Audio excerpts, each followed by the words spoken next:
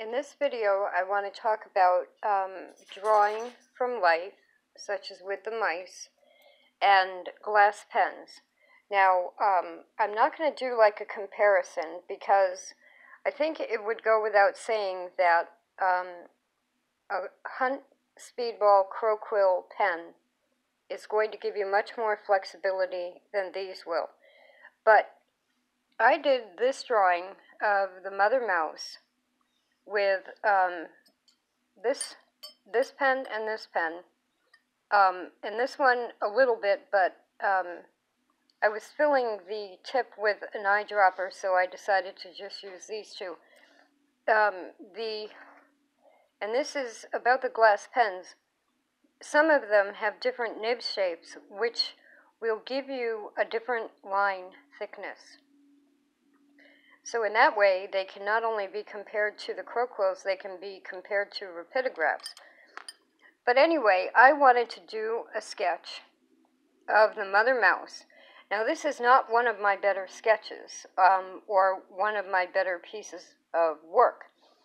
But what it is a learning tool with how the glass pens work as compared to crow quill, rapidograph, any very finely pointed pen. Any of the metal nibs are going to have flexibility of some kind. These do not have flexibility. So here, normally, like on the white area of the stomach, where I would make what looks to be a thick beginning of a line that thins out, it ends up being just a equal length line. Whereas the other one, with a crow quill, if I did it with a little bit of pressure at the beginning of the line and then lifted the pen, it would really look more like hair. These look more like lines.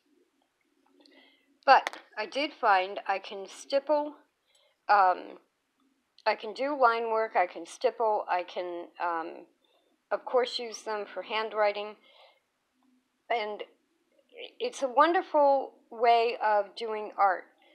Now, the big advantage is that you can use any of the inks that you own with these pens.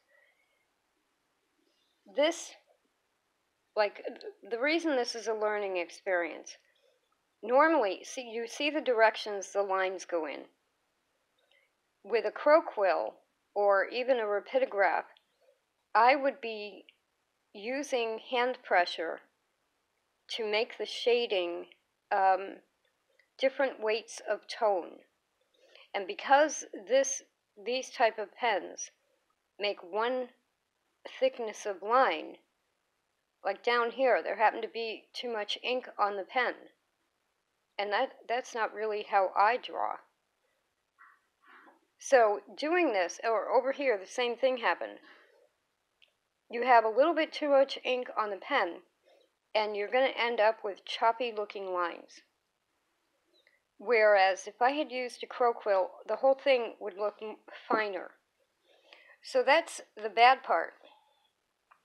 The good part is, though, is that these pens are wonderful to work with. So if I were to only work with these pens, the glass pens, for, say, a week or so, I would then be developing an alternative to flexibility in the nib. I would either be filling the nib differently with a different amount of ink, or I would be switching from maybe this one to that one, or that one to that one. In other words, they're just like any other pen. They're each going to have their own individuality. So if you do a glass pen drawing and you go, well, I don't like this pen, my drawings are better with another pen, it's true. Maybe. The point is, mastering penmanship means not only mastering your handwriting, but mastering the use of whatever nib you have. So this little mouse was done in Legal Noodler's Legal Lapis ink. And I happen to have a bunch of these little glass tubes that I used to keep beads in. But I'm using them to keep small amount of ink in. And in this case, this particular nib doesn't fit in there. So it's not like you can totally get rid of your larger ink bottles.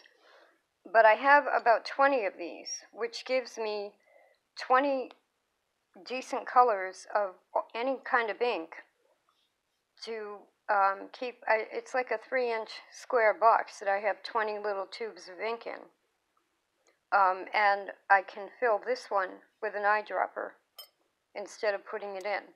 So the whole hassle of having the mice show up in the house can be turned to an advantage. You know, I've had injured animals, bluebirds, squirrels, rabbits, but mainly because of the nature of their injury, I have called the professionals to come and pick them up and rehab them or heal them or put them down if they needed to be. So with these mice, I have the opportunity to use them as live models. And that's why I've been posting videos about it, because even if you can't see their details, you'll be able to see how they move, how they sit. And I know the videos aren't really high quality, but for me to get really high quality, I would have to be in their face, and I really don't want to do that because of the dangers. But what I will do is encourage you to use glass pens for artwork. Now, I had started with Sumi, with the mice, and I don't think I'm done with mice yet, the mice drawings. This is Jumper. This is done with a Sumi brush, a little bit of gouache on the ears and the eye highlight, but with Sumi brushes. So you don't have to work in glass pen, but at the same time, something like this, because as soon as I saw it, I said, well, that's like how I used to draw many years ago, but what I'm doing is teaching myself the mastering of a different kind of tool. So don't say yuck and get rid of the pens. It's a learning experience. So what I think I'm going to do, I have made tracings of those. Well, I drew the original. I painted this with a brush. I did make a tracing of it. I drew this with a pencil by hand, and then I made a tracing of it. I think what I'm going to do is take this tracing and make a copy of it and put it on my blog.